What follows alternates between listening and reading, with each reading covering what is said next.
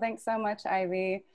So the first thing I want to say to all of you in full transparency is that it is a true honor to be here today, offering you anything that I can to help you as you navigate these strange, uncertain, crazy, challenging times.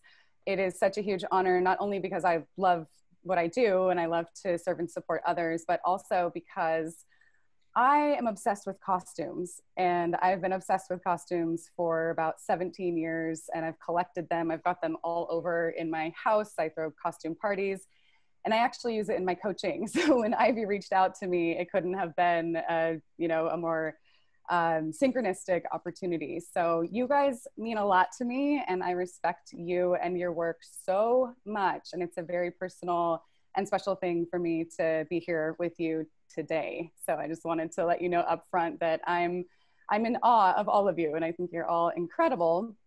And in fact, because I just so happen to integrate costumes with my coaching in some circumstances, you guys are at a huge advantage to transform anything in your life, internally, externally. And some of what I'll be talking about today is actually going to dive into and touch on and teach you how to leverage what you already know via your expertise with designing costumes and being in that world, and how to adapt that to your life in a seamless way so that there's not all of this struggle or kind of biting the bullet or all of the huffing and puffing that can come along with trying to, improve oneself or improve one's life, especially during these times. So we're going to cover a lot of ground, and just to set the stage here, there's absolutely no expectation on my side for you guys. So you're welcome to participate at whatever level feels comfortable for you. I always encourage my groups to play at a level that feels a little bit stretchy for them, I call it. So kind of outside of your comfort zone, just a little bit. But by all means, feel free to participate or not participate. Just listen in, turn on your video, don't turn on your video. Whatever is comfortable for you is totally fine with me. So I just wanted to clarify that on the outset. And we will be doing a few activities, or I will be inviting you to do some reflection and share with the group around some themes that tend to be a little bit personal. And although that can feel, that can trigger a lot of things for us, it also can create a depth of growth and a depth of learning that doesn't really happen when we stay more reserved or kind of in our corner.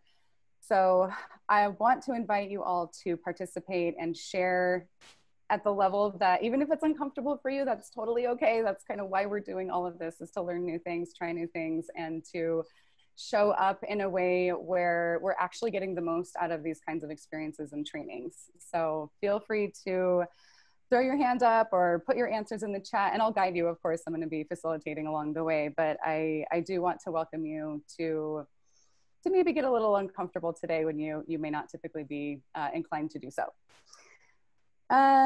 Let's see here. Okay, so to set the stage a little bit, I'll share just a little bit about who I am and what I do, and then kind of a little bit of context about where we're headed, and then we're just going to go ahead and dive in. And I'm looking at my notes over here in case you're wondering what I'm glancing at. So I'm a life, career, and purpose coach, and I absolutely love what I do. I feel so incredibly fortunate to have built a business and built an enormous community of clients around the world who are all transforming their lives and creating what I call their hell yes life. So my whole philosophy is around creating the life that we're here to thrive in living.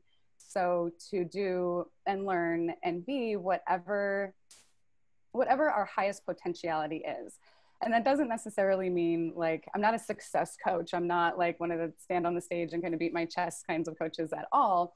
I just happen to be obsessed with thriving, with feeling great, with having wonderful experiences in life, with creating whatever we want, and ultimately experiencing life at a level that is full of joy and fulfillment and authentic confidence and anything else that we should desire.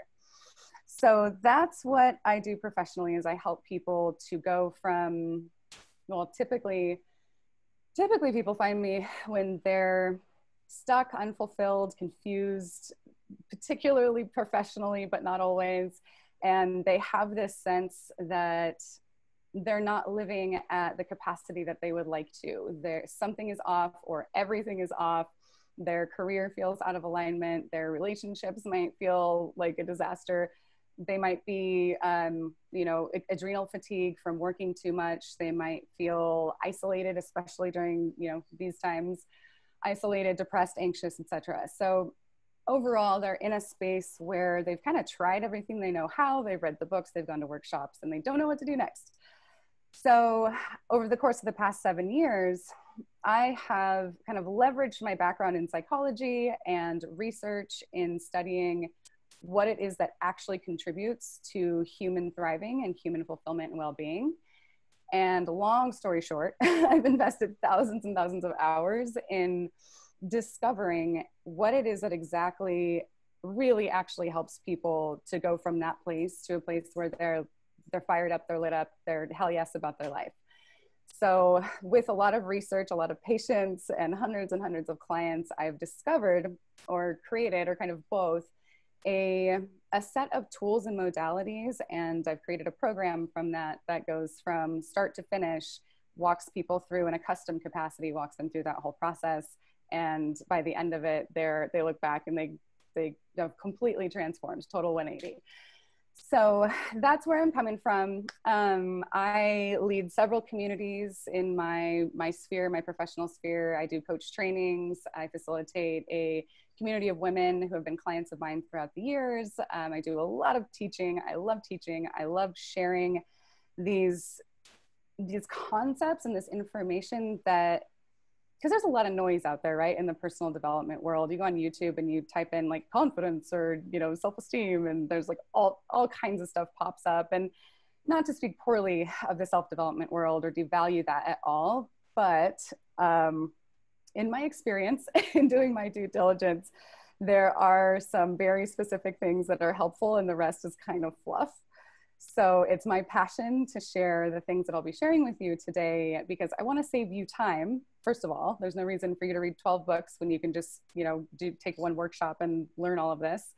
And then also so that you can start to implement it into your life. And the kind of overall idea and intention I have with all of you today is to support you and empower you to feel however you want to feel and be whoever you want to be in your life, regardless of what happens, regardless of what's happening around us. And I know that's pretty lofty, because this pandemic has been brutal, and it came out of nowhere and not only pulled the rug out from underneath us, but also shifted and changed everything else in our paradigm. So I'm not wanting to oversimplify or just shine away the icky parts of what's happening here. I'm going to teach all of you how to literally create your reality from the inside out, so that regardless of what happens, you always have a choice about how you are experiencing your life. Always, always, always. So we're going to cover a lot of ground. I've got a lot of information to share. As Ivy mentioned, I did create a workbook for all of you. So you don't have to follow along in that unless it's helpful for you. Some people find that helpful. Some people find it distracting. So you're welcome to just like listen, journal, take notes. You're welcome to use the workbook. I'm going to be walking us through everything as we go in tandem. So feel free to reference that. It's yours, obviously, to have afterward, as well as a reference to help you to integrate and remember these themes, and some questions in there to help you practice afterward as well. Let's see if there's anything else. I think that covers it. Okay, so today, when Ivy reached out to me and we were having a conversation around some of the common challenges in this community, and also as I was reading your responses from the questionnaire, thank you, whoever filled that out, I appreciate you. When we were talking about all of this, and also in my larger context of working with so many clients over the past several months as the pandemic has unfolded, I really put my thinking cap on and I did a lot of kind of meditating on this and really searching within myself to find what I feel are the core, I distilled so much stuff down into these core principles that I'll be sharing with you today.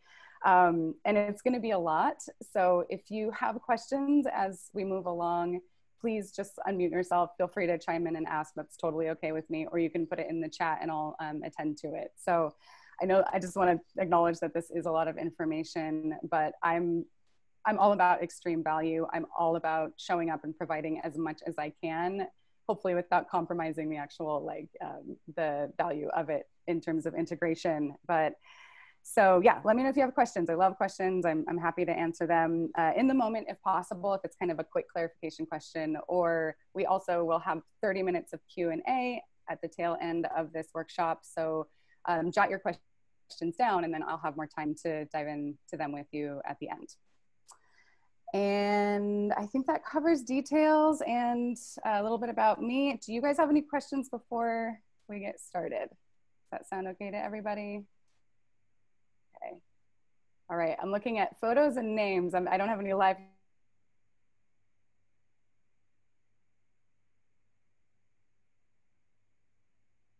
I live in Mexico. I live on the ocean just south of Puerto Vallarta. And so sometimes you may hear some roosters in the background. And we also have a storm rolling in pretty soon, but I've got my backup power, so we should be good. But just to let you know, if you hear jungle sounds, that's why.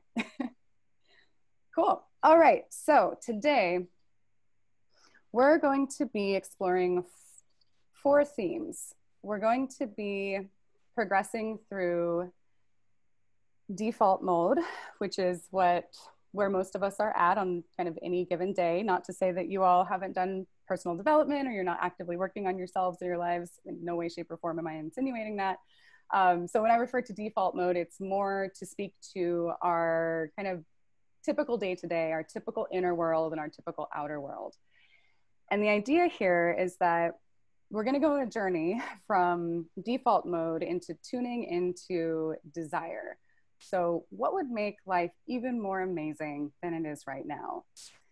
And then once we clarify what that would be like for you or what that would be for you, then I'm going to be sharing some of the more informational magic tricks and tools that are directly relatable to film and movies and theater, directly related to costume, directly related to design. So we're going to be shifting into how to occupy the director's seat in your life, to use that analogy, and then to design your life according to those desires and to being the director in your life. So I'm using some fun analogies because it just lends itself so well with this community. And that's the journey that we're going to go on. And again, kind of the key outcome of this is that you feel like you have some really fun new ways to shift from anything that's holding you back or any lower vibration that you may be feeling emotionally, insecurity, anxiety, depression, confusion, etc., and how to shift out of that and into how you do want to feel and in a better quality of life.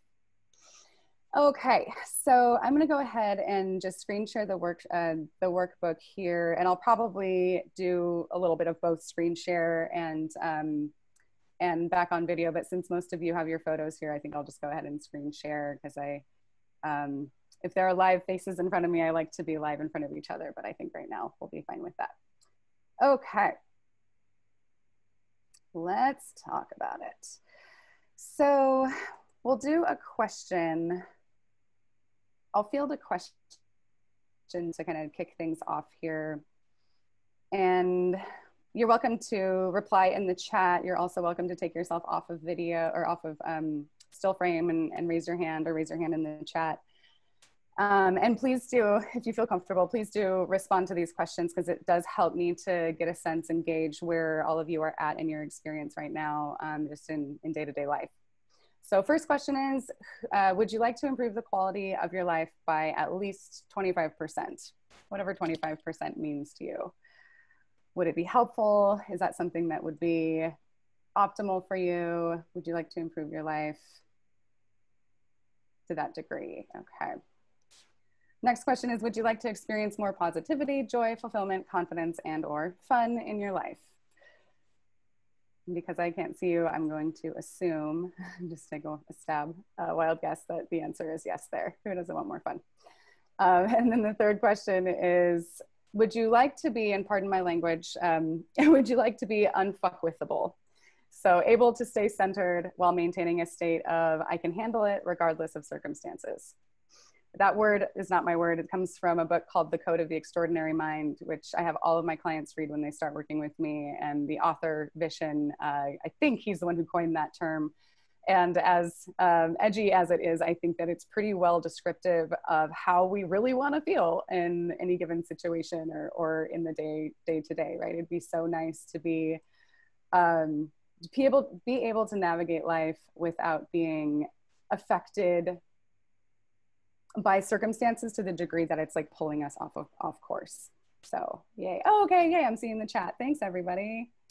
Awesome. Yeah, everyone's like, yes, of course. Awesome. Okay, sorry, I have so many things in front of me here, so I'm gonna toggle back and forth between the chat. Cool, yay, all right. So these three aspects, these three changes, upgrades, up levels, that's what we're gonna be like, that's our North Star for the conversation today and afterward. So before we go into how to create that, I need to pull the veil off of three lies that for sure get in the way and get between us and thriving. And this isn't one of those BuzzFeed, like 3 major things, you know, one of those, no offense to anyone that works with BuzzFeed, but this is legit stuff here. This is like, again, thousands of hours of research and a lot of teaching and practice around this. So these 3 things are honestly what I consider to be like, if you just focus on these 3 areas and learn and realize the lies that are happening in these 3 areas, it's radically transformative.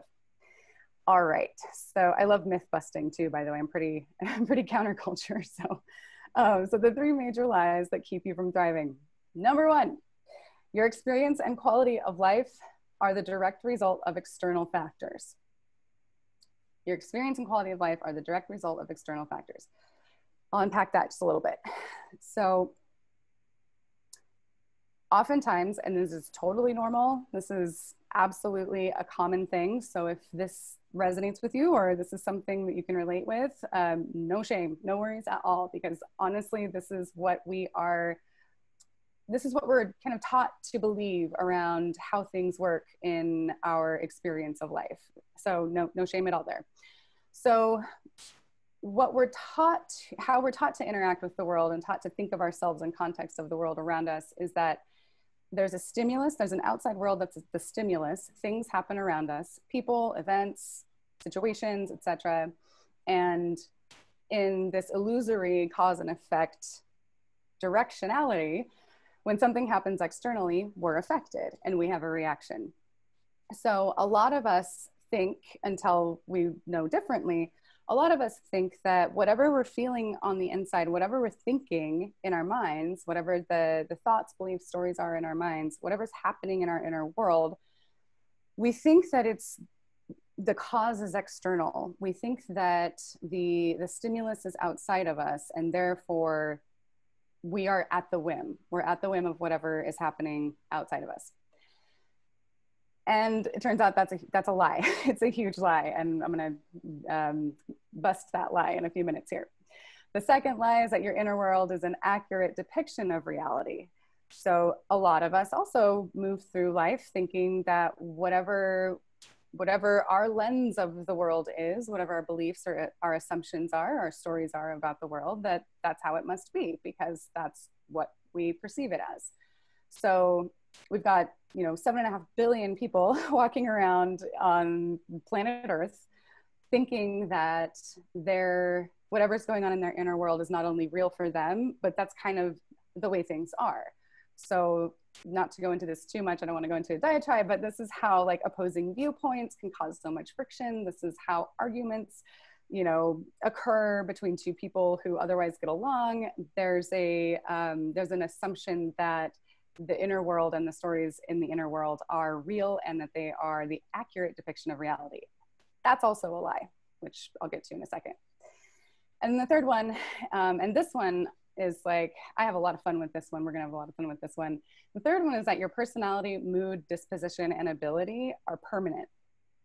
AKA you can't change it, or it's really difficult to change.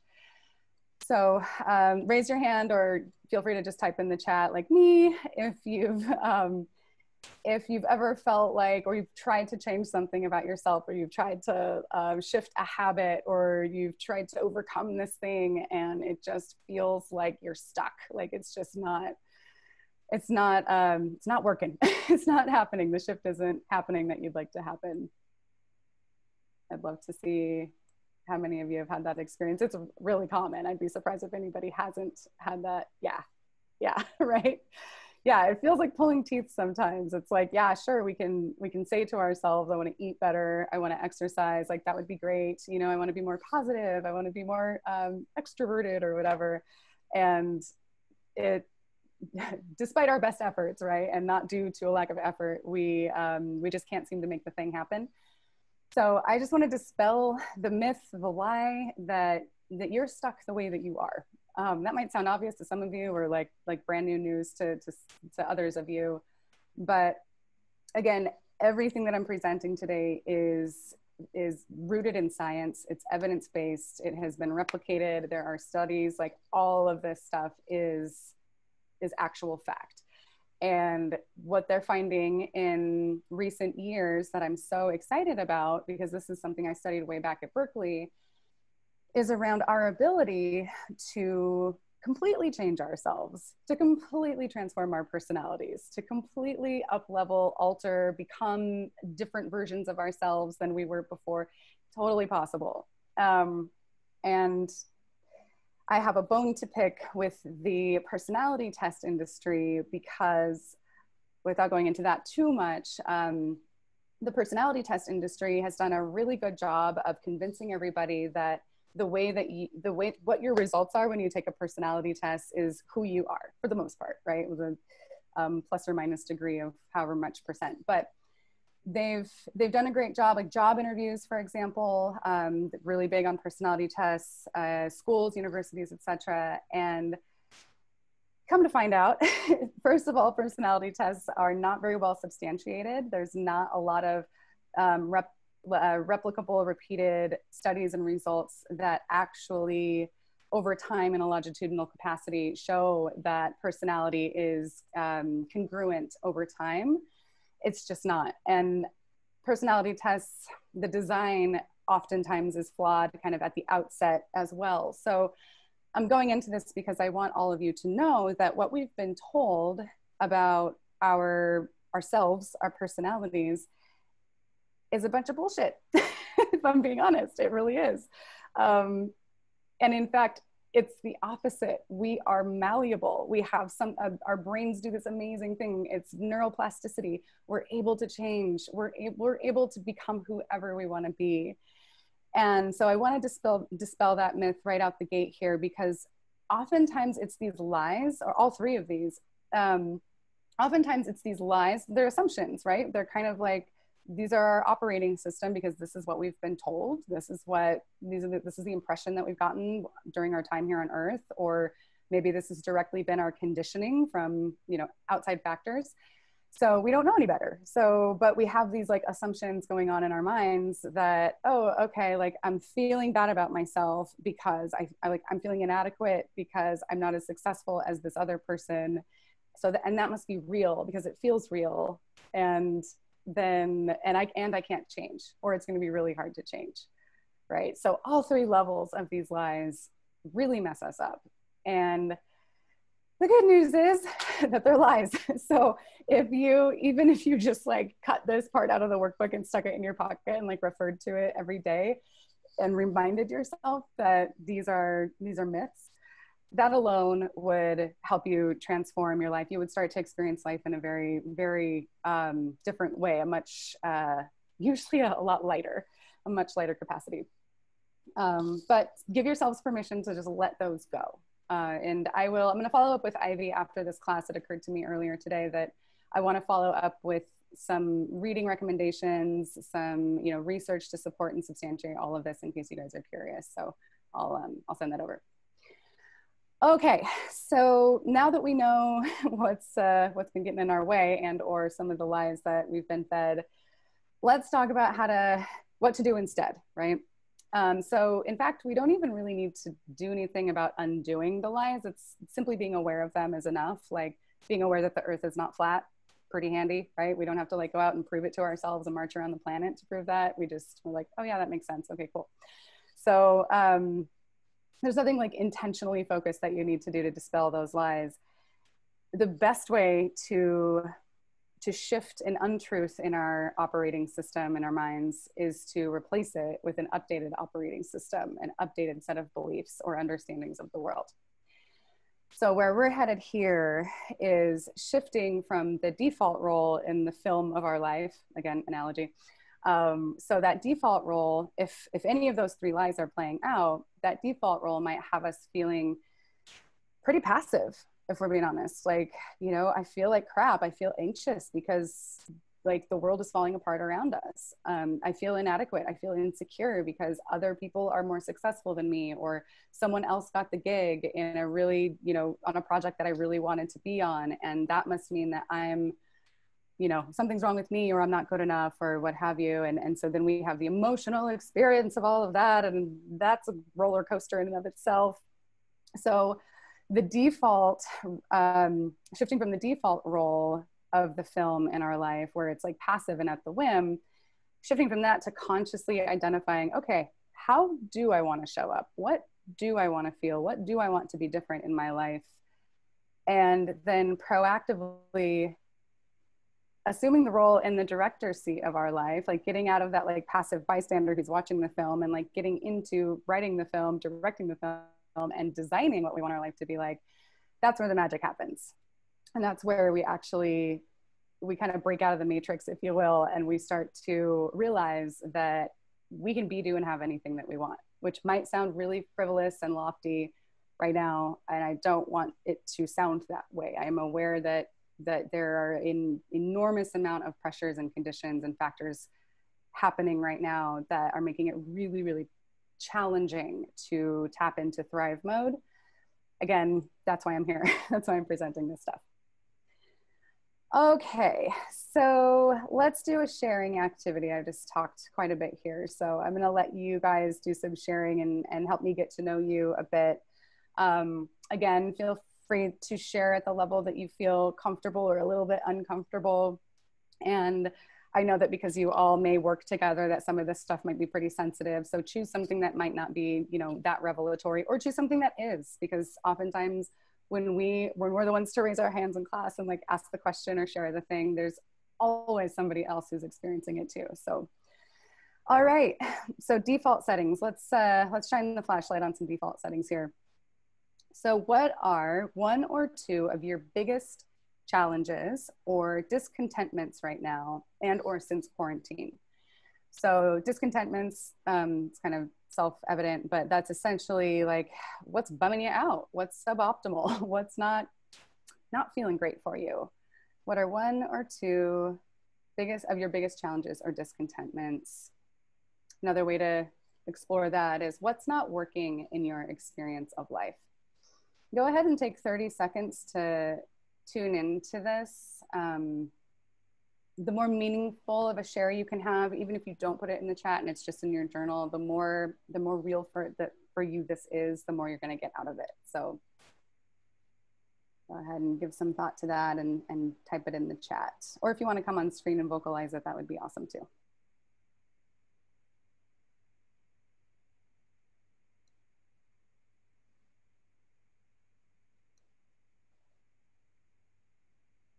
And this could be related to anything. This can be anything at all. No judgment at all.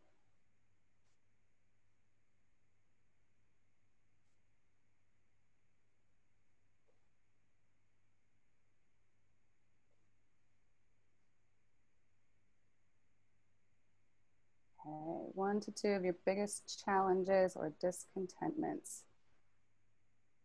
What keeps you up at night? Are you finding yourself beating yourself up, being hard on yourself? Any themes around that? Seeing 2 responses, thank you.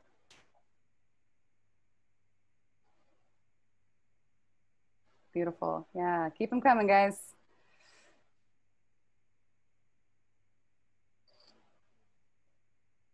Biggest challenges.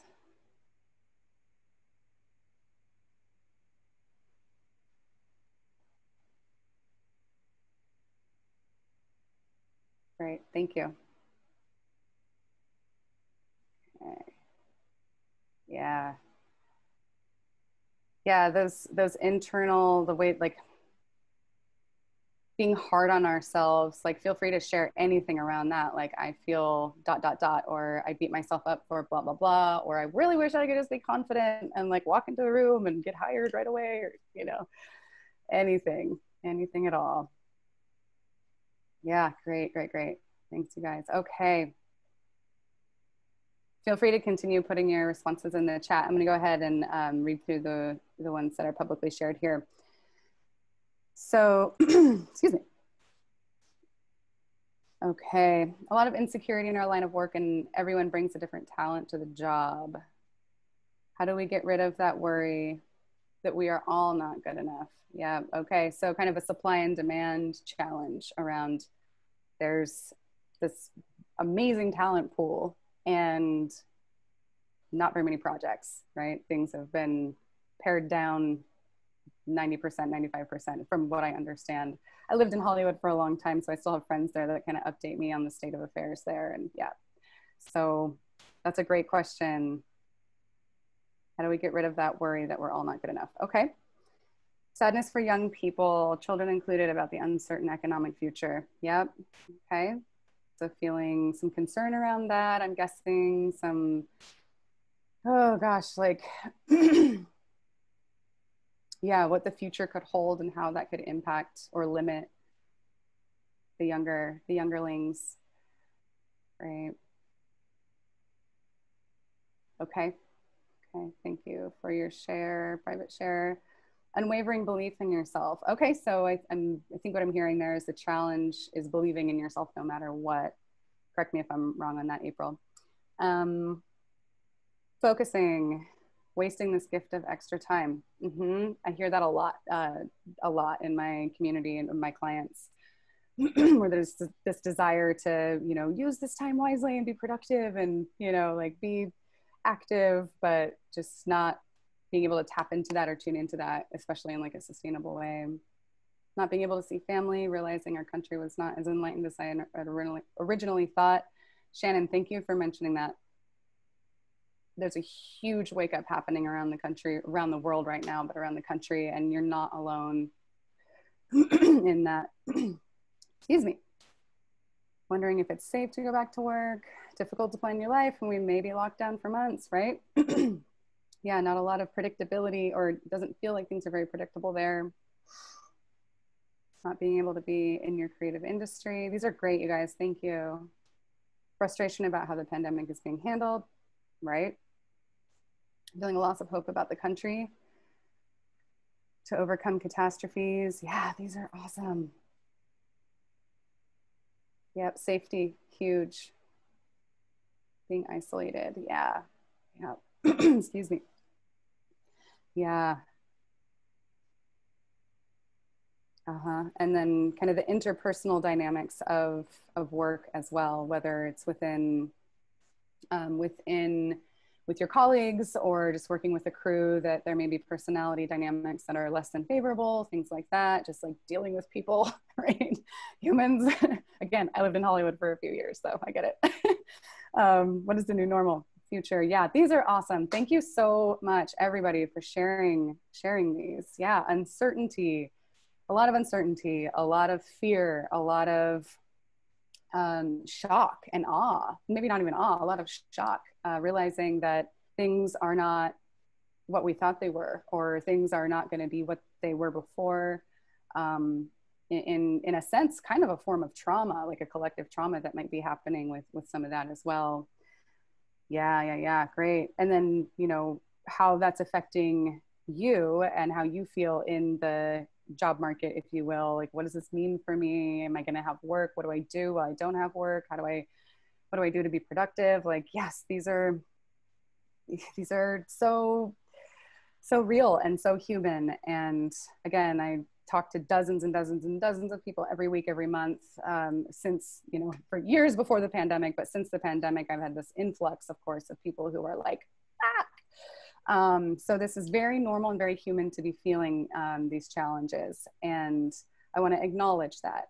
And I also want to be mindful in acknowledging that anything that we cover from here forward, anything that I say or share from here forward, is in no way, shape, or form downplaying or dismissing or normalizing your experience at all.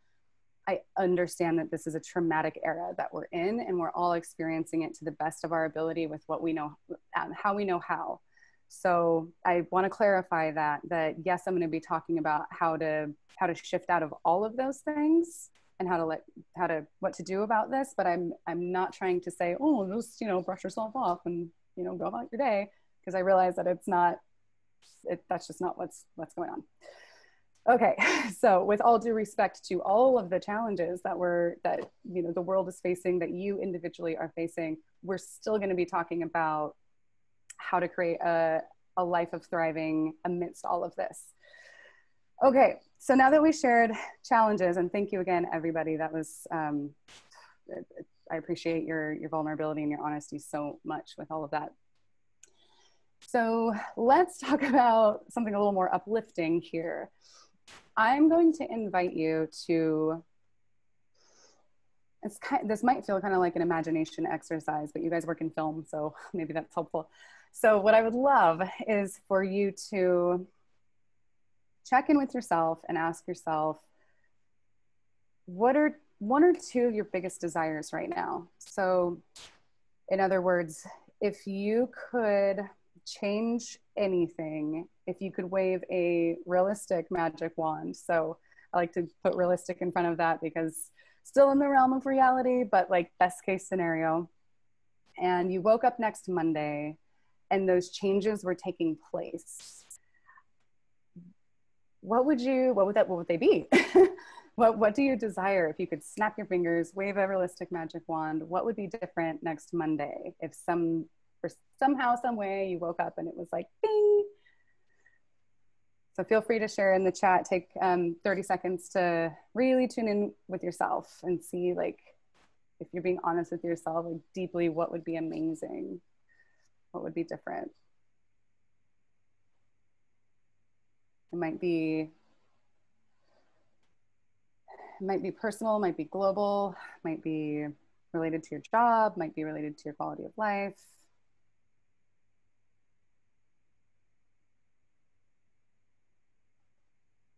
What are your two biggest desires or longings? Feel free to share in the chat, and then don't worry about these 3 questions below. I'll get to those in a moment.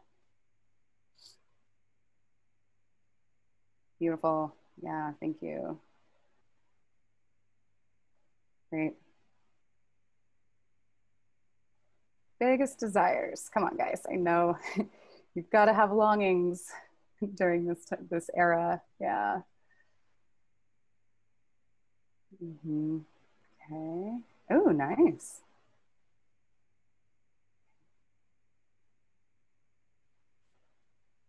And I want to mention here too that it can feel, there's almost always there's a resistance inside of us when we ask ourselves, you know, oh, what would I love? Well, I would love this, but that's not possible. And like something pops up and shuts it right down. Right? There's that resistance of like, well, sure, it'd be great to be a millionaire. But so if you feel that resistance, that's a good sign, because that means that it's something you actually desire. So give your resistance permission to just go play outside for the next hour or so as we continue with the workshop. What would you love? What would be awesome for you? What would be wonderful? Best case scenario is still in the realm of reality. Nice, yeah. Great, yep. Okay. Nice.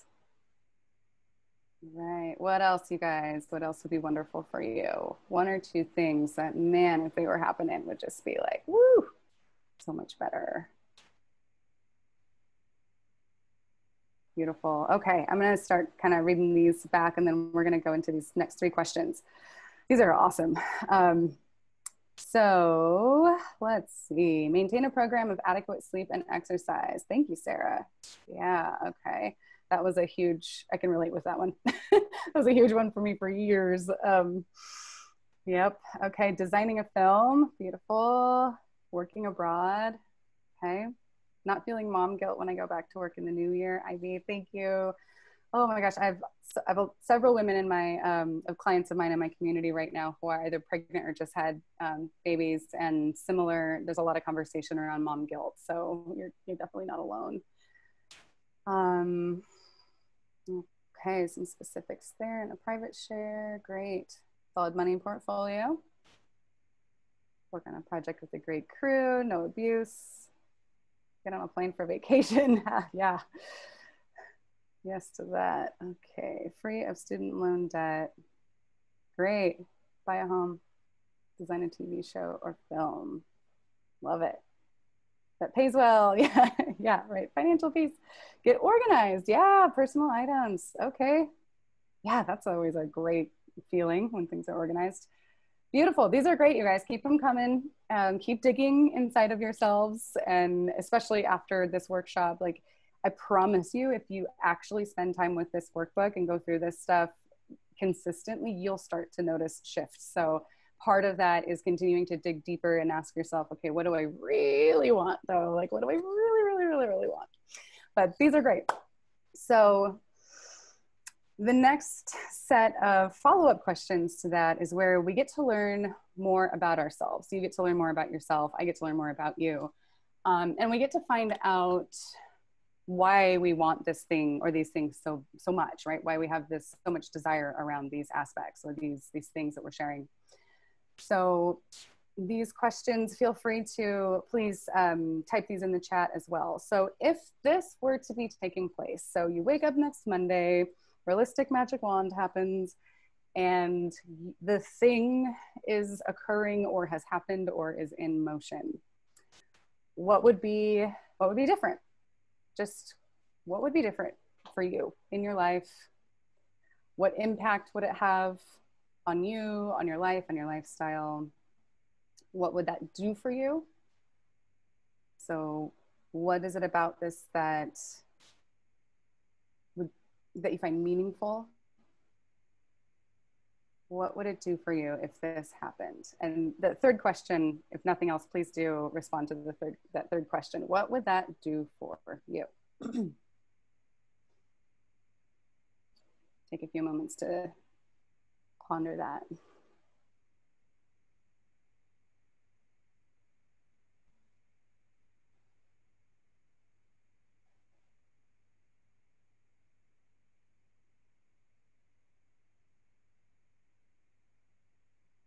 I'm going to add, actually, I'll add a little specification to that last question too. What would that do for you? How would you feel? How would you feel if this was happening? Like, and how would that be different than how you feel today? Right? Yeah, right. Feel lighter, feel excited. Mm-hmm. Feeling of stability. Yeah. Invigorated. Ooh, yeah, good word. Yeah. What else would it do for you if this was happening? If you can just like put your imagination hat on.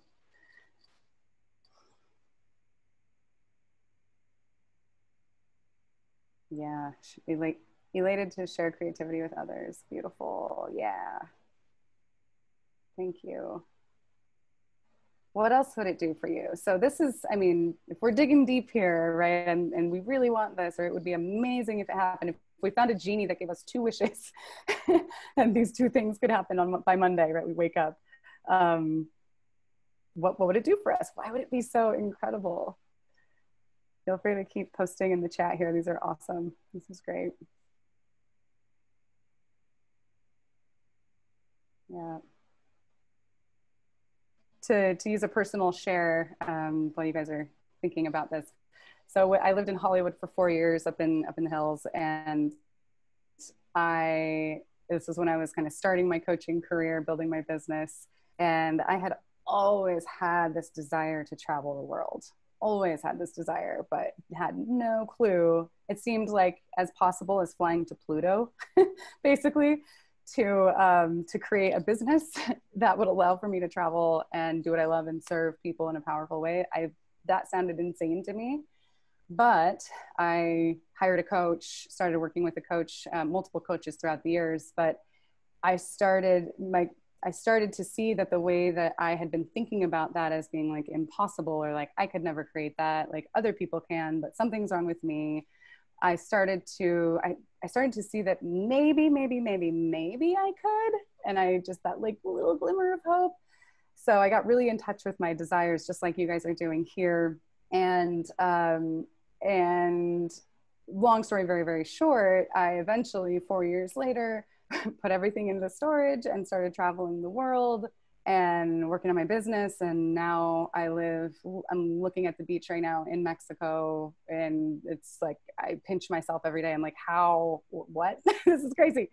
And I'm not saying this to brag or to in any way, shape, or form, put myself on a pedestal at all. In fact, it's the opposite. It's to normalize that our dreams are possible, not in this like lofty way, but that in clarifying what it is that we really want and like admitting to ourselves what we really want and the desire that we feel around that, we're allowing that part of us to come through.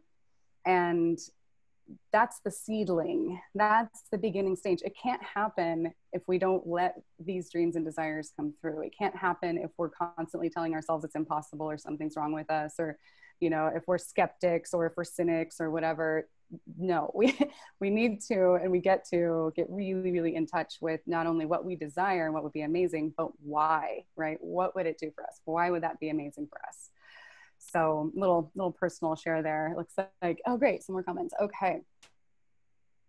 Beautiful. Yeah. So a lot of this, a lot of the themes here are around the lack of safety and certainty as a result of how things are right now. And then the other kind of side of this is I would love to feel more secure. I would love to feel secure as a person and also secure in the aspects and in context of the world around me. Yeah. Oh, it give you joy to do what you love and enjoy working with creative and kind people, plus the security of having a paycheck. Yeah. Yeah. Beautiful. Awesome. Okay. So I'm going to keep moving here for the sake of time, but this is something that we're kind of, I don't know, I don't want to sound like a conspiracy theorist, you guys, but we're kind of programmed to think that like these things that we would love to happen, it's like ridiculous or it's not possible, especially during a pandemic. Like that's crazy. And so there's again, probably a lot of internal resistance coming up, especially around like some of those bigger, more intimate dreams and desires that you have. And I, for what it's worth, as your coach of the hour, I invite you to just see what's possible. Just trust me that if you allow these dreams and desires to come through, there will become a path, there will become a way, which is what we're segueing into. But I really, really want to emphasize, I used to think all this was like banana sandwiches. I'm like, get out of here, like no way. But it's, now I know because I live it every day personally, and I've helped hundreds of other people to do it too. So I know now that the resistance and those like naysaying internal gremlins, I call them gremlins, the naysayers, and or maybe even the people in our lives that may be like, oh, like, well, that's ridiculous. Why would you want to do that? It's just misinformation, right? It's just part of those 3 lies that we talked about earlier. So if nothing else, please give yourselves permission to get clear on what would be amazing for you. Because if we don't get clear on that, then we're just going to be defaulting through life. We're just going to be on like whatever cruise control we're on. Which isn't, it's okay, it's fine, but it's not maybe desire oriented. Okay, so, oh, Shannon, speaking truth, living testament to what I'm saying. Ooh, I'm gonna bookmark that in my mind and circle back to when we do Q&A, because I'm really, or you can put it in the chat. Super curious to know like in what capacity you're speaking to right there. Okay, beautiful. Thank you so much, you guys, for sharing your desires with me. I remember just one more anecdote here. I remember 7 years ago, maybe, I went to a conference by LAX. It was like at the Marriott or something like that. And it was facilitated by this woman, Mary Morrissey, who's the like she's a legend in the coaching world. She's like up there with Bob Proctor. She's one of the elders of the coaching world. And her conference was called the Dream Builder Experience or something. It was like a 3-day thing. And I remember sitting there, and like, it's all about this kind of stuff about like, what would you love to be happening if money were no issue, or like age and time. And I was like, this is some fantasy bologna sandwiches, but okay, I'm going to play along. And honestly, that workshop was the thing that shifted the entire trajectory of my life. So again, all of this is possible, but I also want to let you know that if you're feeling like this is, sure, Fawn, that's totally normal too. I'm not going to take it personally. Okay, so now that we've identified the lies, we've identified what default mode looks like in terms of challenges, and we've talked about desires and longings, the things that we do want. Let's talk about how to make it happen. Okay. So I'm gonna drop some info on you guys right now, and you may be familiar with this stuff because thankfully it is becoming more popular in the kind of social media, space, Instagram and whatnot. But again, there's a ton of noise out there. So even if you have seen some of this stuff or looked into it, or maybe you practice it, this may be a clarification, or it might just be a good reminder. And for those of you who haven't really explored this stuff at all, great. This is some of the most important information you'll ever come across. Okay, so being the director of your life. So I know all of you are designers. I'm not trying to extrapolate that you have any desire to, actually be a director in the world. But when it comes to life, it's really freaking important that we're the director. It's like super important, so that we're not just pushed and pulled around at the whim of society or peers or what people think we should do or our parents think we should do, blah, blah, blah, which most of us are until some point. So it's a night and day difference in terms of our quality of life, in terms of our enjoyment of life, in terms of our fulfillment and satisfaction. When we're in the director's seat, when we give ourselves permission to say, you know what, I'm done caring what everybody else thinks. Like, I'm going to figure out what I want. I'm going to become responsible for making it happen, period. The most empowering decision we could ever make. One of them, at least. So I'm going to talk a little bit about some kind of nerdy, coachy stuff here, but all of it is in service of helping you to kind of, put the pieces together in terms of why this is also important.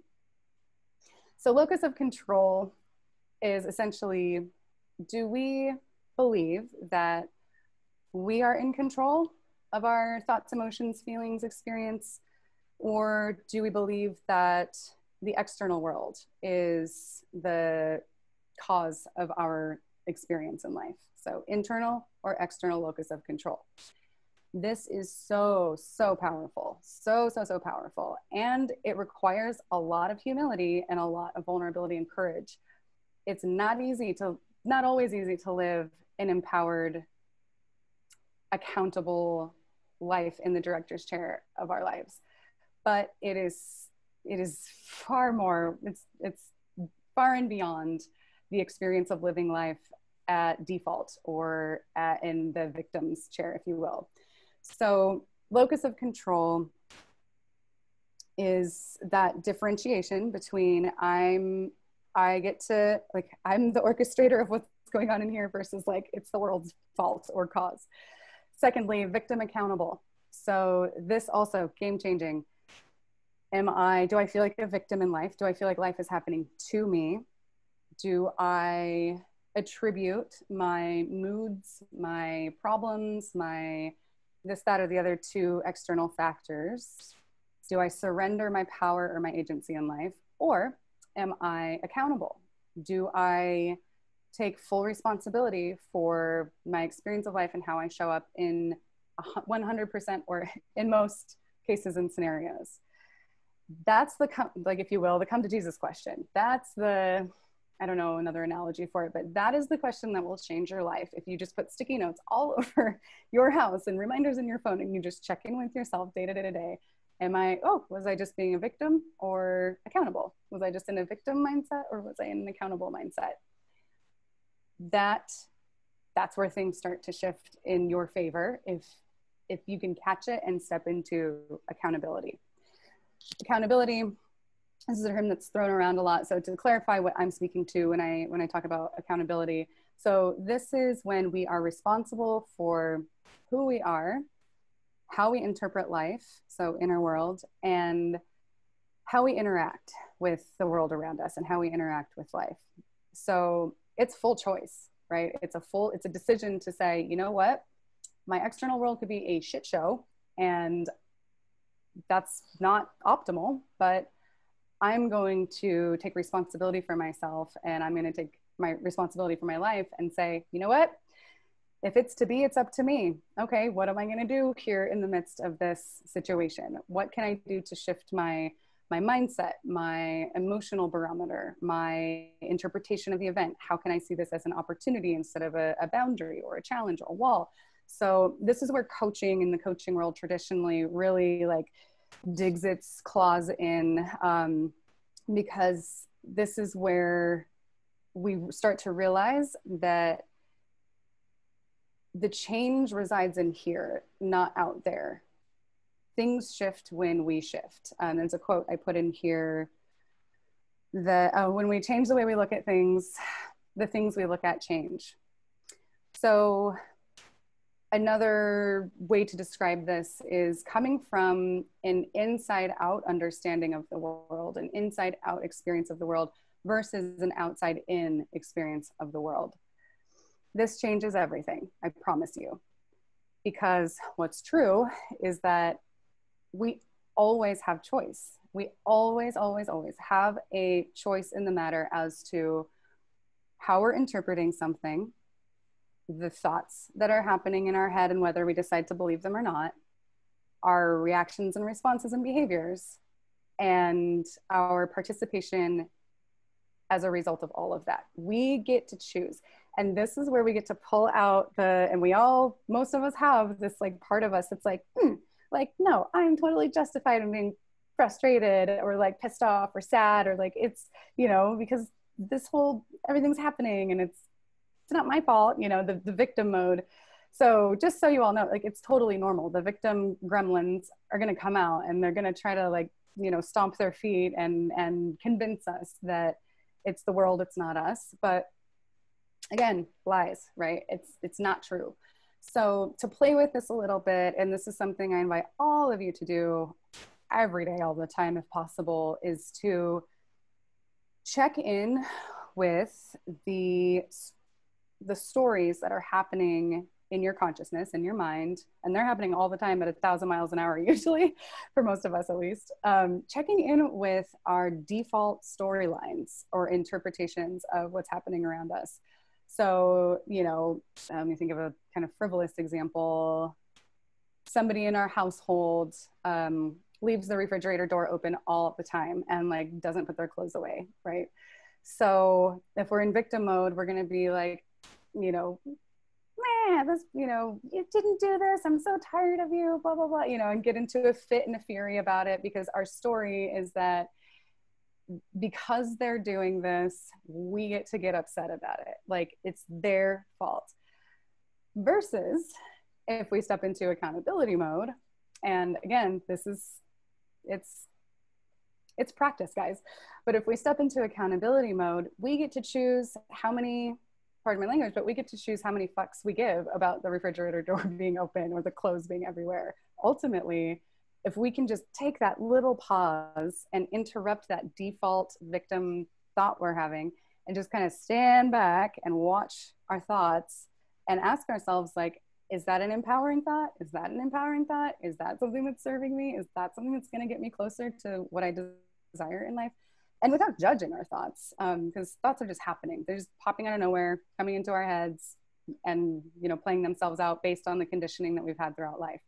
So don't take your thoughts personally. In fact, please don't believe everything you think, and take a moment to just zoom out as often as possible. See what you're thinking. Just check it out. What am I thinking right now? Todd's a jerk. Brenda should have put her clothes away. I'm no good. I'm not going to ever get a great job. Like all this stuff, right? That just comes in.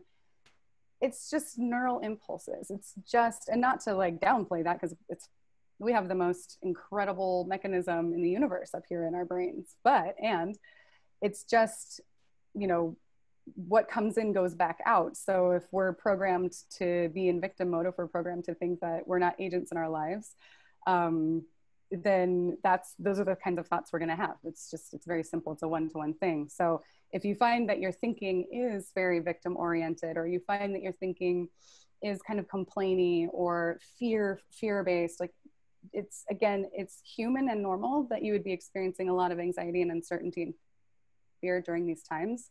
And also, it's an option. You don't have to. You don't have to feel afraid and anxious. You don't have to. And that's like huge. You can step back, notice that you're having thoughts that are triggering anxiety.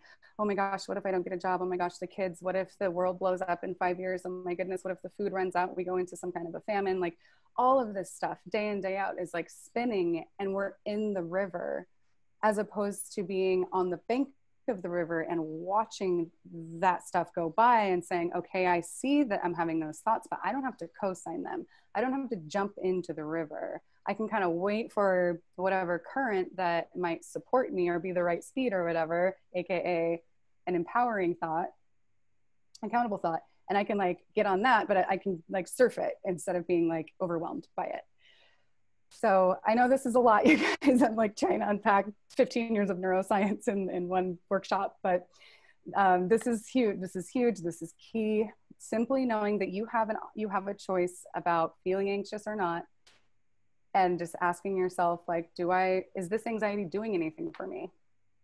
Do I need to feel anxious right now? I know that things are uncertain. I know that right now I may or may not have a job. I know that things are what they are politically, but do I need to feel anxious as a result, right? Do I need to co-sign whatever line of thinking is triggering the emotional experience of anxiety?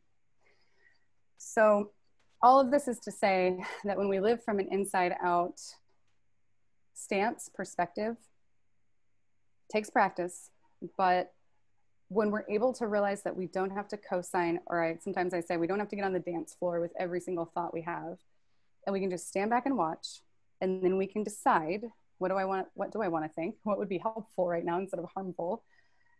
That's when we start to realize that, oh my gosh, it almost feels like becoming a Jedi, if I'm being honest. Like, we realize that the events around us are happening, but they have no meaning. We're the ones that are creating the meaning about the events around us. We're interpreting the world in the way that we're interpreting it, which means that we can feel however we want. We can feel good about things, bad about things, neutral. That initial stimulus of feeling anxious, sure, that's human, but we don't need to let that ride us for every day, day in, day out. We can take a step back and say, oh yeah, that doesn't serve me. I hate being anxious. It feels like shit. I'm going to choose to not do that right now. I'm going to choose to like focus on something I'm grateful for, or just sit back and watch my thoughts instead of agreeing with all of them. And this is where we become the directors of our lives. We become not only the screenwriters, if you will, but also we regain our agency in our lives. We regain our ability to choose and create, as opposed to being victims. We regain, it's like we're back on the throne. We can direct how things play out externally, because we're able to be conscious and in choice about how things are playing out internally. And it's a lot of responsibility. So if you don't want to be responsible for your life, or if you're not ready yet to take full accountability, that's okay too. That's where you are. That's where I was for a really long time, until I started figuring my stuff out, thank God. But there can be a lot of resistance to this, because we're so used to being in victim mode. We're so used to being in, it's ego really, but I won't go into that right now, but we're so used to feeling justified in our stories, in our emotions, in our this, that, and the other. So I just want to, let you know that it's normal, and you can do whatever you want with all of this. And whenever you're ready to feel and start taking responsibility, or maybe become even more responsible or accountable than you are, that's when all of this starts to like, you know, ah, the clouds start to part and things really start to shift internally and then therefore externally. Okay. So a little bit more on this. We're going to do a share in a moment. Thanks for listening in, you guys. I know this is a lot. Okay.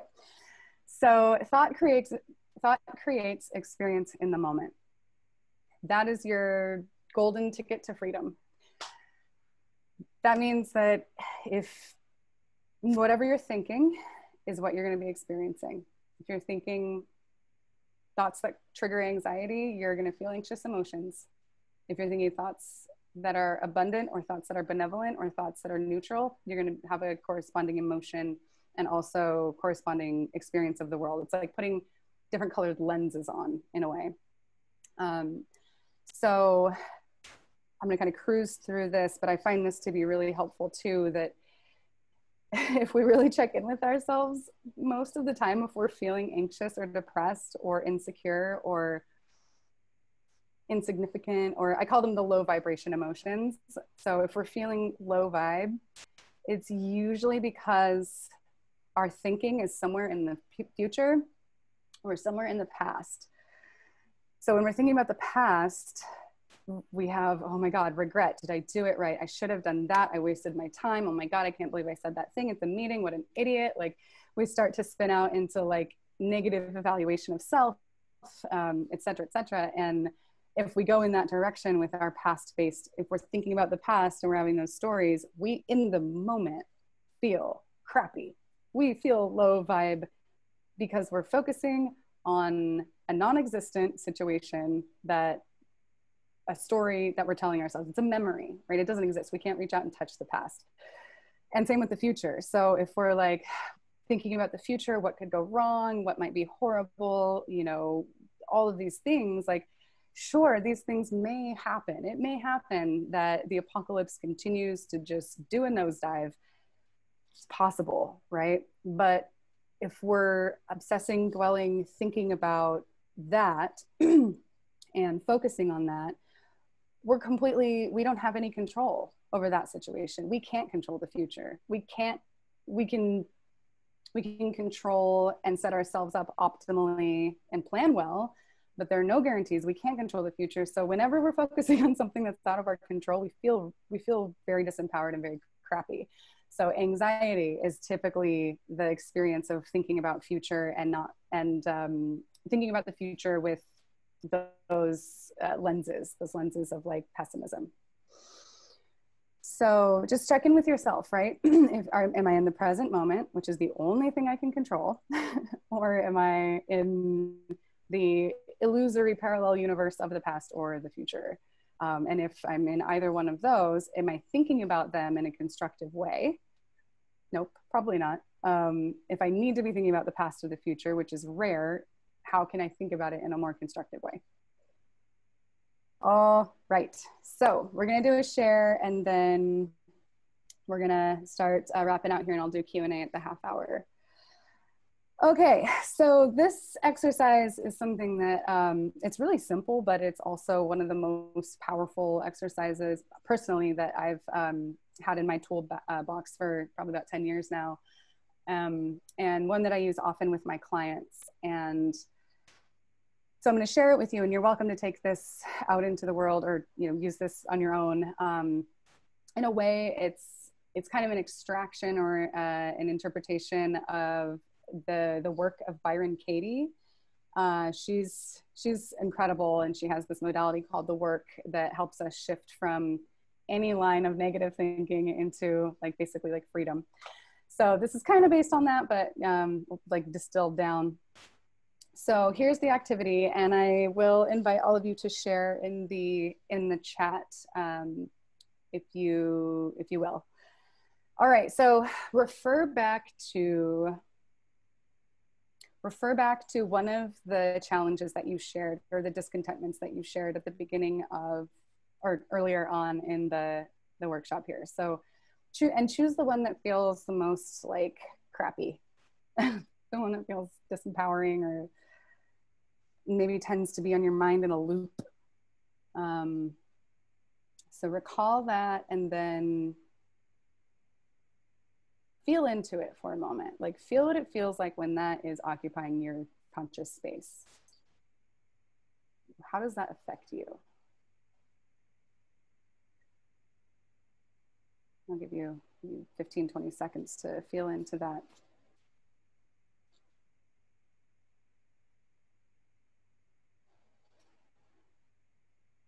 So what is your experience when you focus on that thought? How do you feel? How do you show up?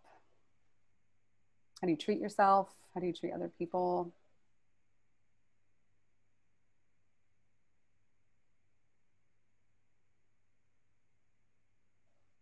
Usually there's a pretty noticeable feeling state around it.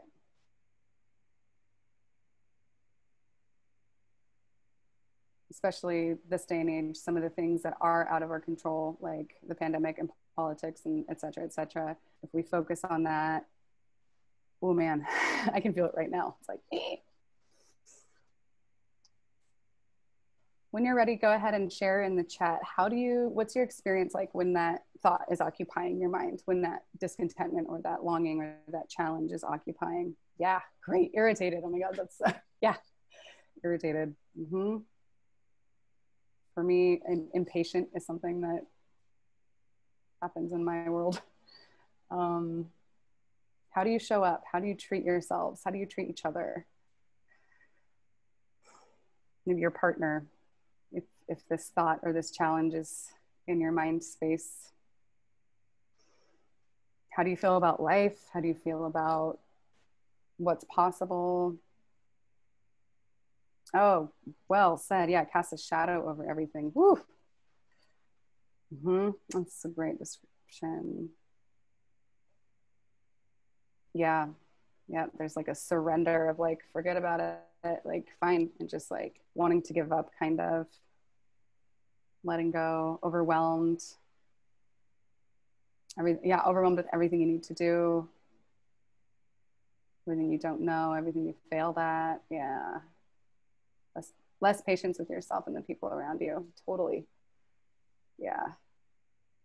Anxious, scared, afraid I'll have to go to a country that's more accepting of who I am. Hard to plan for the future.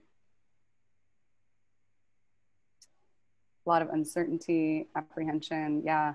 These are great. Thanks so much for sharing, you guys. Really dig in, like how does this affect you? How does that challenge, that discontentment, how else does it affect you? What other ways? How's your sleep? How's your health when this challenge is at front and center? I know when I'm focusing on something future or past that is out of my control in a way that matters a lot to me, like I used to like spin out. I'd be like laying in bed and just be like, crap, like, yeah, like just anxious, trying to go to sleep at like 2 a.m. Impatient, nervous, thinking about moving out of the country to have a better life. Yeah. I can obviously relate to that one. I moved to Mexico. Yeah, thank you guys so much. I invite you, let's do like 10 more seconds. Like ask yourselves, how else does this am I affected by this? Like, how do I show up? How do I feel when I'm focusing on the challenges or the discontentments? Great. Okay, April, it sounds like you know what to do that helps you feel better. Get exercise. That's awesome. Feel paralyzed. Yeah, totally. Paralyzed is a it's such a great descriptor, I think. Well, at least for me, because like it's that sense of being completely out of control. Like I can't do anything about this. Great. All right. Yeah, great. Thanks so much for those shares. Again, I invite you to continue exploring all of this outside of the call. If we were in like a weekend workshop, we'd go really deep into here, but for the sake of time. Okay, so to kind of zoom out high level, what we just did is we noticed and reflected on the challenge or discontentment, as well as the correlating experience that happens when we think about the challenge or discontentment. I don't know if my hands are the right direction, but so thinking about frustrating, challenging, scary thought, felt experience, right? Like, it happens. So let's flip that, and we're gonna buoy things back up here because I know that it feels like doesn't feel good to be there.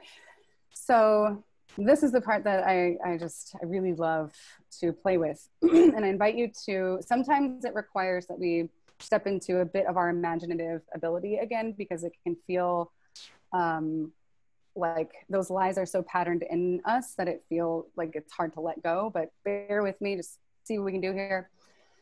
So now, excuse me, and feel free to close your eyes if you're sitting or somewhere where you can close your eyes. So now let's tune in with what your experience would be like without that thought, without the thought or the story around that challenge, without that discontentment, with if it like literally wasn't even there. There's just like nothing there. Take 15 or 20 seconds, and I'm going to just be quiet this time to imagine if it just wasn't there. I'm just going to check out what that would be like.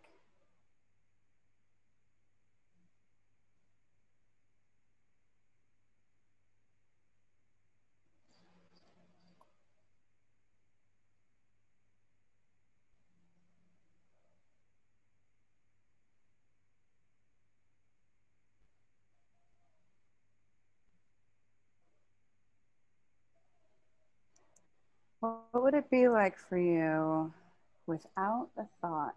Somehow there was just like a thought removal apparatus that just out of there. And any tendrils related to that thought too, the challenge or the discontentment. Like, so if those just wasn't there. Hakuna Matata, Hakuna Matata, Shannon, yes, love it. Yeah, so now, yeah, feel free to share, please share at any length here. What would your experience be like? What was that like to just like without it there? And see if you can hold that container. See if you can hold that space of like, it's not even there. How would you feel? How would you show up? What emotions would you feel? How would you treat yourself? Calm and more focused. Less fear, less doubt. Okay. So Lynn, I'm going to pull that one out a little bit more. If it wasn't there, what would you have more of? If you had less fear, less doubt, what would be there instead? Be free to enjoy the smallest pleasures in life. Yeah, less worry. Liberated. Oh yeah, liberated. I feel that one in my body. Yeah. What would liberated feel like for you, Sarah, if you want to elaborate on that? What is liberated like? How does that show up? Great. Okay. Productive. More excited. Yeah. Future oriented. And see the possibilities. These are great. Yeah. Go ahead with your plans, working toward better environment. Yay. Yeah. What else? What else? What else? If this thought, that challenge, that discontentment just wasn't even in the internal landscape at all, what else would be different? How would you show up? What would your experience be like? More time to focus on the future. Okay. Be more present. Yes.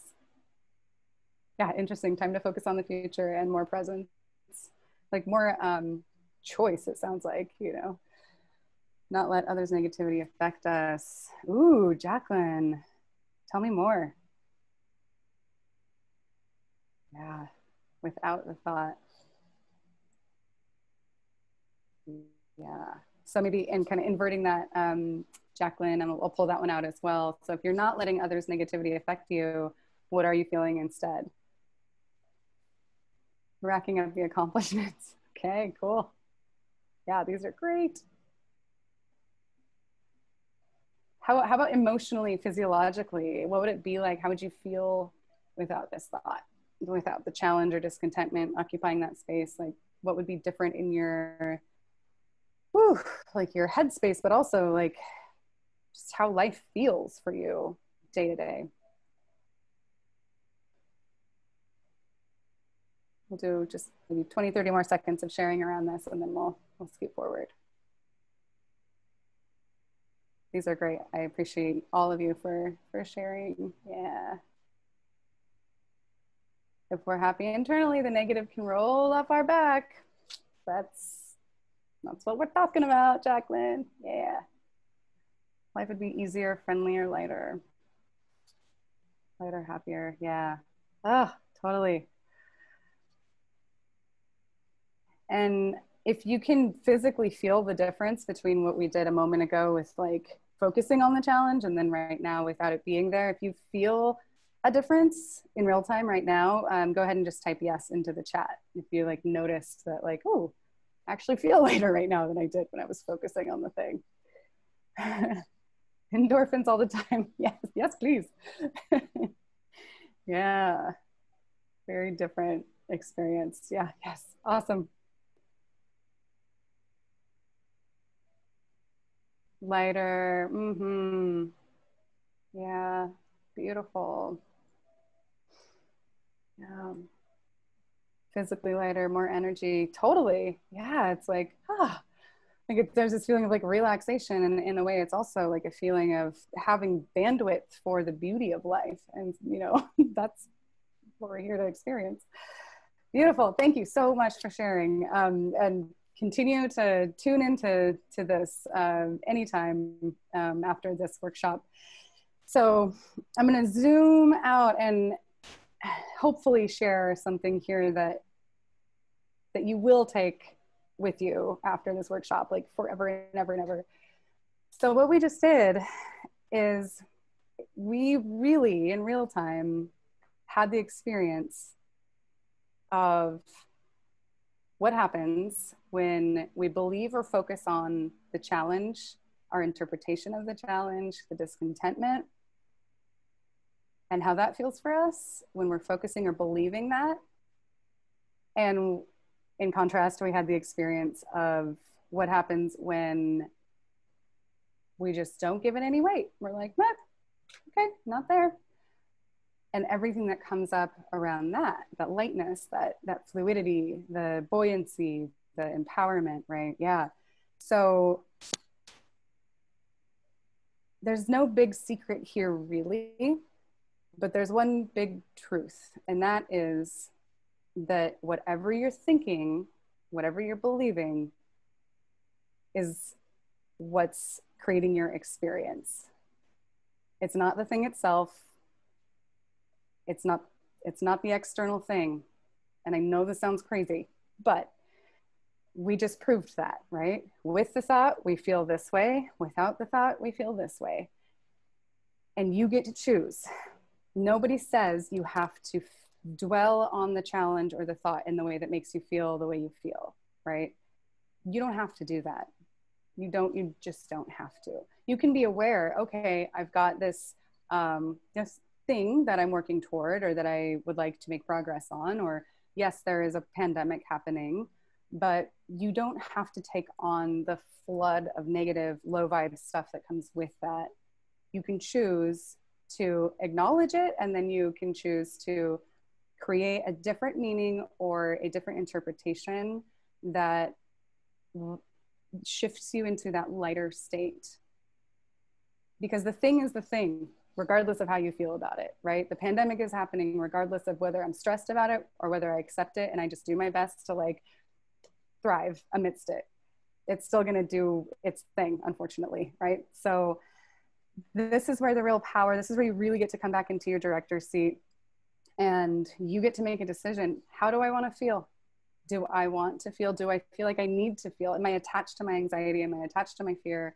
Do I feel like I'm obligated to feel shitty because of the shitty world outside? Or am I willing to actually be more conscientious and conscious of realizing like, oh, everything I experience is coming from the way I'm thinking about things. Oh, okay. Well, I can still be aware of what's happening and not assign so much negativity, low vibe stuff to it. I can create a different reality for myself through choosing to interpret things differently. So, and it's not all that complex either. I know I'm like sharing so much right now because I want to give you as much as I can, but really all it comes down to is just mindfulness, witnessing your thoughts. If you find that it's not serving you, if it's causing stress, low vibe emotions, just let it pass. It's just a thought. It's not real. It's probably just something that's been programmed in, if I'm being honest.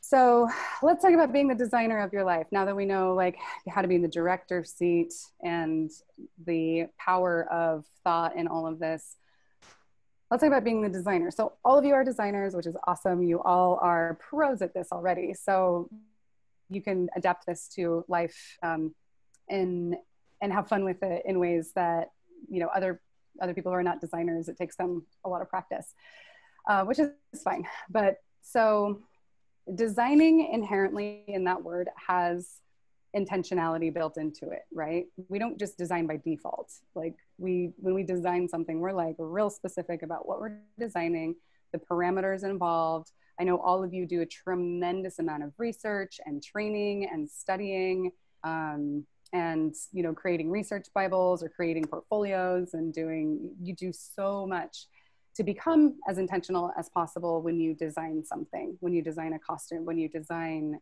you know, period piece sets or whatever. So this is what you get to do with your life. And part of the designing of your life is stepping into that accountability, responsibility mode and being willing to say, you know what, I'm just not gonna be stressed anymore. Like, I know everything's crazy right now, but I can choose to not be stressed about it. That's up to me. It's not the situation, it's the way that I'm interpreting it. So that's part of it. And then the other part of designing our lives is this model, and I kind of already went over this, so I'll probably cruise through it, but we're taught that in order to be happy, in order to be content, fulfilled, etc., we have to first do the thing, have the thing, and then we can be happy, right? So once I get the promotion, once I can travel the world, once I get the job, once I feel more certain about my finances, once I have a savings, then I'll be at peace, then I'll be happy, then I can be whatever, XYZ. So that's what we've been taught to think, is that it's, again, external creating internal. But as we just went through, that's bullshit. So it's actually the other way around. So by being the state that we want to be, by being happy, by just choosing, okay, I'm going to be grateful and fulfilled today. I'm going to do my best. I'm going to focus on the positive. I'm going to take care of myself. I'm going to trust that I can handle whatever comes my way, right? So by being in that state of mind, state of body, then we act from that place, right? So however we're thinking and feeling, we typically behave from that place. And I think a couple of you mentioned, like, how do you treat other people when you're stressed out or focused on the challenge? Well, we can be kind of crummy to other people, right? So if we're embodying intentionally, designing how we want to feel and who we want to be intentionally, then we behave from that place. And when we behave from that place, when we show up, which is the do part of it, then we start doing things that are in alignment with how we want to be. So then maybe we do start writing the screenplay that we've always wanted to, because we just want to. Maybe we do start to research places to, you know, that excite us for when we can travel, we do go there. Maybe we start thinking creatively about who we know in our network and who they might know that could use help with something that we have a skill set that can help them for. So we start thinking expansively. We start showing up more expansively, more creative, more proactively. And then we start to have, just by nature of showing up this way, we start to have the things that we want in our life. But it's not because we're focusing on the end goal and telling ourselves we have to have that first. It's because we're choosing to be first in that vibration, and in that, I hate to use that word because it's kind of woo-woo, but it's because we're consciously designing our reality and our life from the director's seat, that then things follow in alignment with it, and oftentimes way better than we could have even imagined. And if not, right, if catastrophes do enter our path, which they probably will, we're in a much better place to be able to handle that than if we were in that like low vibration state of disempowerment and stress and anxiety and cowering. So the being part of this is huge. It's everything, really. And in the past couple of years, I've been building out a couple of modalities. One is intentional identity, and the other is, like I said before, it's actually costume coaching. So intentional identity is, to sum it up, it's the act of getting clear about who we want to be and showing up that way. Like, we don't have to be attached to the person we were 5 minutes ago or even a day ago. We can completely switch the script. And I love that you're all in the entertainment and film biz, because you see it every single day. You see people step from, George into character, Frank or whatever. You see people do this all the time, especially with method acting, right? Where it's like, they're so in it.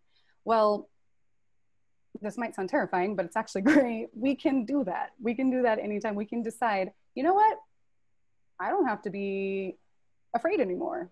Okay, I'm just going to be more carefree. I'm going to be more like, and so it's really helpful to identify who is out there in the world, character, fictional or non-fictional person that we admire, that we would love to be more like, that has behaviors or seems to have like mindsets that we really, we would like to have, and to start intentionally creating our persona and who we are, and then again, like behaving in alignment with that. And pretty soon we start to become that way. And this happens in, I guess, like a quote unquote negative direction, when we're thinking negative thoughts about ourselves, surrounding ourselves with negative people, just becoming the victim to our habits. So we see this happen a lot in that direction, but there's not a lot of talk about like intentional identity in the other direction around, oh, okay, like I'm gonna be more. So for me, just being transparent, for me, it's Lady Gaga and Bjork. Like, they are my everything. And hence my costume obsession, right? So I've looked at them as role models for so long, and how they move in the world, how they show up, how many fucks they give about what people think, things like that. And I, not in this like obsessive way, but more in like a reverent way of like, oh yeah, I can do that. If they can do that, I can do that. So think about who inspires you, how you'd like to be, how you'd like to show up. And here's some questions to help you do that, and really get in touch with that intentional identity, as opposed to the default identity that might be, happening. And then with costume design, so when I started telling people that I had developed this modality called costume coaching, usually I get like this kind of dual pronged response where it's like, whoa, like that's so cool. And then they'll like take a pause and they're like, that makes so much sense. I'm like, I know. So the general idea here is that like over time, I started to notice, both with myself and people, that I would costume up for events or whatnot, or at my parties. I would notice that I would watch my friends or people that I knew to be like reserved or maybe not super social or whatever. And throughout the night, they would become like parts of themselves would come forward that I had never seen before. And I realized, oh my God, this is an amazing tool for personal development, because it kind of creates this excuse for people. As you all know this, I'm preaching to the choir literally right now, but it provides this, this container and this expressive piece that helps people explore that part of themselves that they don't usually.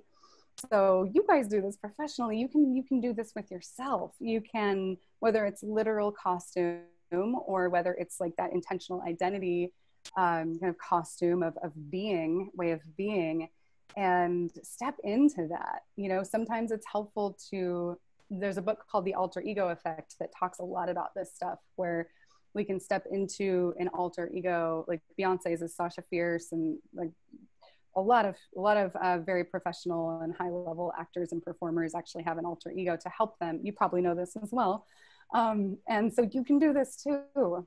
And by stepping into that alter ego, by stepping into and utilizing costume, utilizing persona and character, and referencing that, if we want to be more lighthearted, if we want to be more confident, if we want to be more, I don't know, zen about the apocalypse, we can. No one says we can't. And it's really helpful to play with costume, again, literal or figurative, in dropping into that. And pretty soon we'll notice that if we're embodying that character, if we're embodying that costume, then our thoughts start to shift into how that character would think.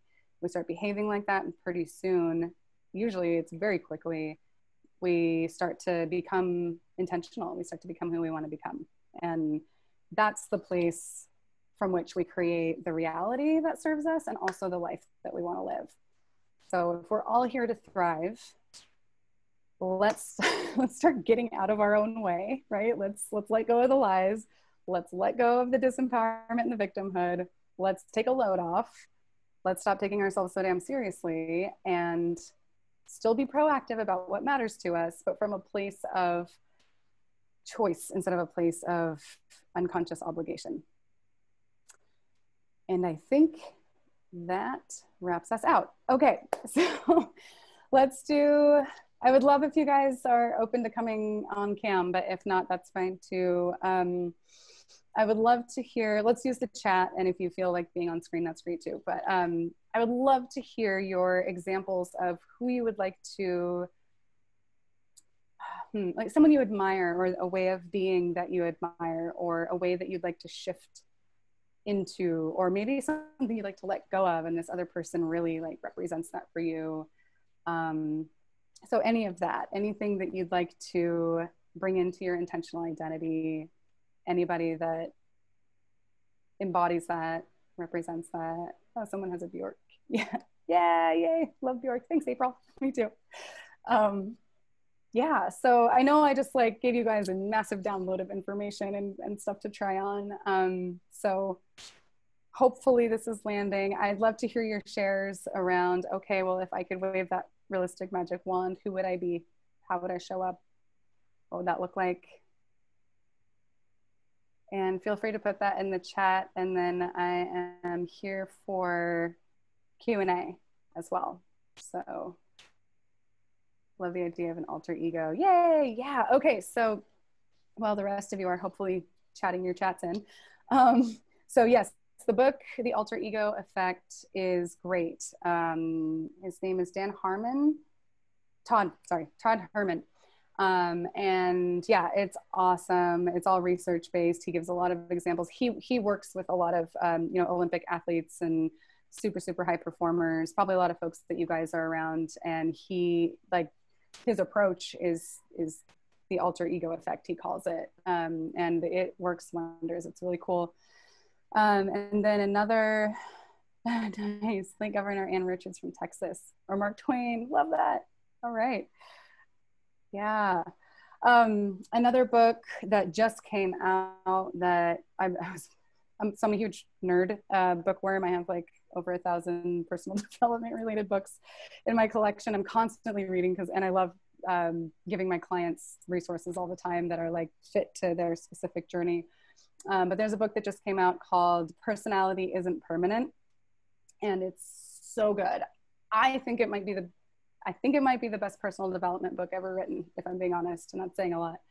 It's so well researched. It's so liberating. And he talks about all of this stuff that I've been covering. Like, I've been teaching this for a long time, like quite a while. And I found out about, what is his name? Benjamin Hardy. I found out about his research and his book like 8 months ago. And I was like, what? Somebody's actually going to start talking about this. So that's a great book too, if you guys want to check it out. Michelle Obama, yeah. Jacqueline, what is it about Michelle Obama that you resonate with? And Shannon and Amanda, what is it about Brene Brown that you ladies resonate with or admire?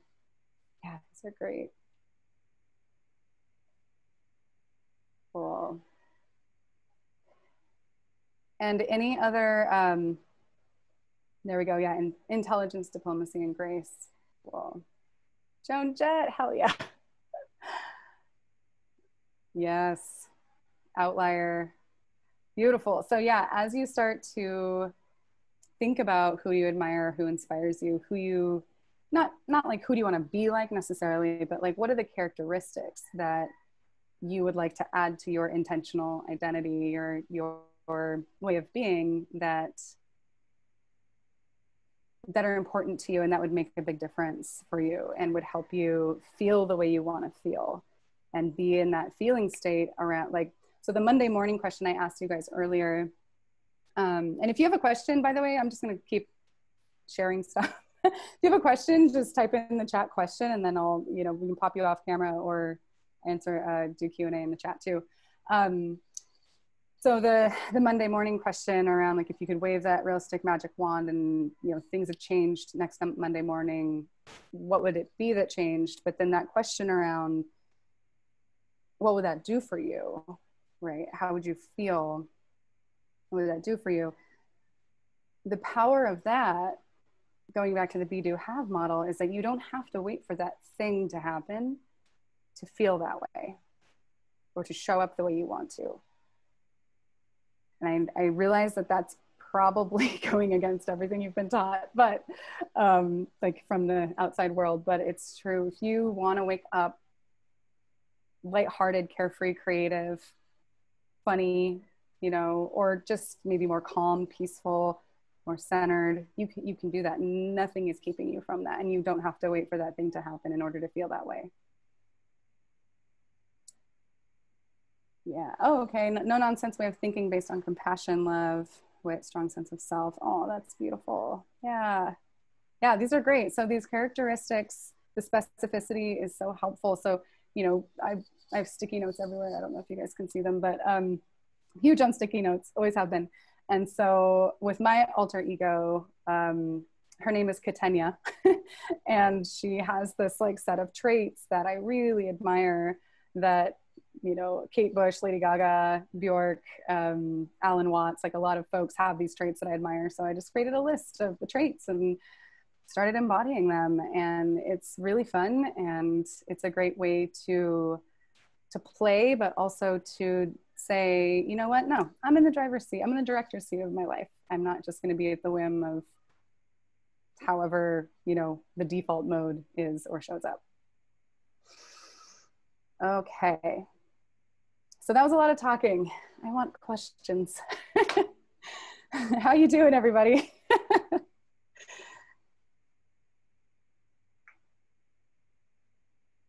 Great question, Barbara. Yeah. Advice for staying centered in your intentional identity. Stop letting your default mode from creeping in. Totally.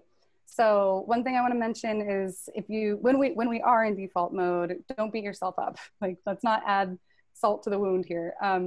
And that's what sometimes can happen where it's like, God, why am I being so negative again? I told myself I was going to be more positive, like idiot. Like, let's not do that. So let's use self-compassion.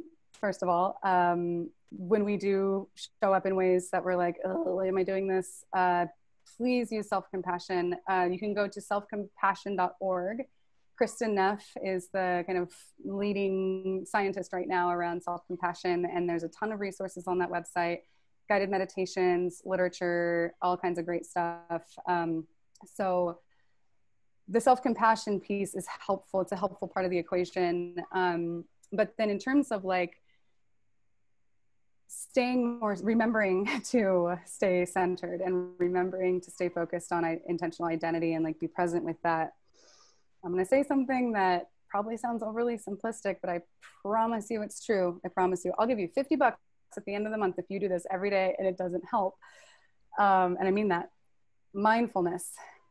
Sitting our butts down for 5 to 10 to 15 minutes a day. And you can use like calming music if you want, but no guided guided meditation is separate. I'm talking about something different. I'm talking about, I call it the awareness practice. The more we can sit with our thoughts and just observe them and be present and notice our thoughts. I know you guys probably hear this everywhere, but it's true. The more you can practice that and dedicate that time, the more you're going to wake up in the moment. And that's really what all of this is about, is waking up in the present moment so that we can realize, whoa, I'm on default mode. Okay, let's be intentional. The more mindfulness we can practice, the more we can detach from the river and stand on the banks, the more first nature it becomes to be self-aware enough to be intentional, if that makes sense. So practice waking up. I used to have stickies all over my house that said wake up. I have one still in my refrigerator downstairs. It just says wake up. Every time I go to open the fridge, wake up. Oh yeah, what was I just thinking about? Was I here or was I like somewhere in the future or the past? So that would be kind of my top level answer for that, Barbara.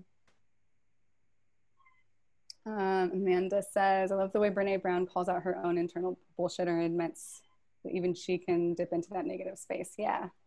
Yeah, exactly. Lifting ourselves out of it, being self-compassionate. Mm-hmm. It's okay to have negative feelings, but you don't have to put out a welcome mat for them. I love that. That's great. Yeah. I read another quote the other day that said, we're only as busy as our minds are. And I was like, whoa, that's so true. Because I have like 1,000 projects going on at any given time. And I was like, I can just simplify my mind and I feel a lot lighter. How do I feel about vision boards? I love vision boards. I actually have a whole thing I do on vision boards because I bring in the neuroscience. And I think that that's the part that a lot of why vision boards kind of get a bad rap is that there's a misunderstanding of what they do or how to best utilize them for creating what we want in our lives. And there's a huge piece around neuroscience that we get to infuse with vision boards that then totally helps us get results way faster than without the visual component. So long answer is I love them. And you're all welcome to email me or reach out to me in any capacity with follow-up questions, or I'm happy to I have resources for everything, you guys. Like I've said, I've researched this stuff for thousands of hours, tons and tons of years. I have a full program, lots of modules in every program. So if you have a question about something, I probably have a resource for it. Repeat the website. Yeah, selfcompassion.org. It might be self-compassion.org. And Kristen Neff is the researcher. Yeah. Oh, thanks, Amelia. Nice. Okay, cool. Hey, oh yeah, thank you for putting it in the chat. Perfect. Yeah.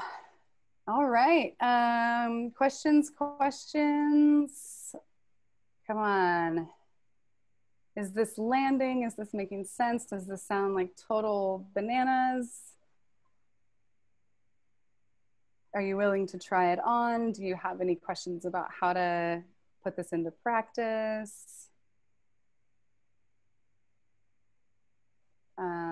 So yeah, any questions that you have about any of this, you're welcome to put in the chat, come off camera if you want, or definitely feel free to email me. My email's in the footer of the workbook, so you can reach out that way too.